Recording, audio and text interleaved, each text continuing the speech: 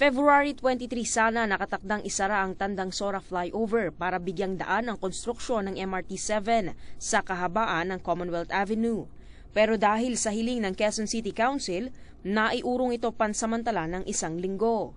Kaya imbis na sa Sabado, sa March 2 na ng 11 p.m. isasara ang nasabing flyover. Inaprubahan na kasi ng MMDA at DOTR ang recommendation letter ng Quezon City LGU para mas makapaghanda pa sa inaasahang traffic sa mga lugar na tatamaan nito.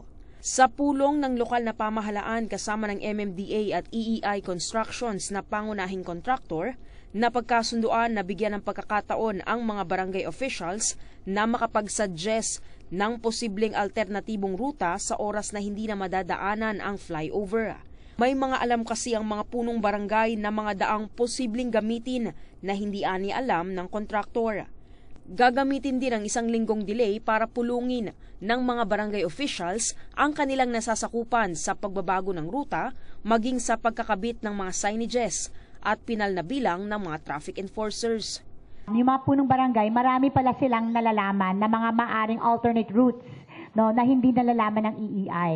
And in fact, it was a very good exercise kasi the barangay captains are able to identify possible alternate routes, and as of today, I know that there will be ocular inspections of these routes, no, that can be presented as alternates for motorists. No. The signages will also be put up, no, together with you. And kung hindi ako nagkakamali, nagkaroon din ng kasunduan ang mga punong barangay with EEI patungkol sa mga karagdagang mga traffic enforcers na kakailanganin nila. Gagamitin naman ng MMDA ang 1 linggo para sa paglilinis ng mga obstruction sa inner roads. Hindi pa naman masabi ng MMDA kung gaano kalaki ang magiging diferensya sa travel time ng mga motorista kung hindi na ito dadaan sa Tandang Sora Flyover. Kung magiging successful yung clearing operations natin sa alternate routes, no, by next week at madadaanan yan, madodoble po ang capacity ng mga roads natin. So I think medyo mas maganda, no, gaganda ng konti, or kung meron mang perwisyong konti, minimal na lang. Nakatakda namang magsumite ang EEI ng design sa MMDA nang itatayo nilang elevated U-turn para pansamantalang magamit bilang alternatibo sa flyover.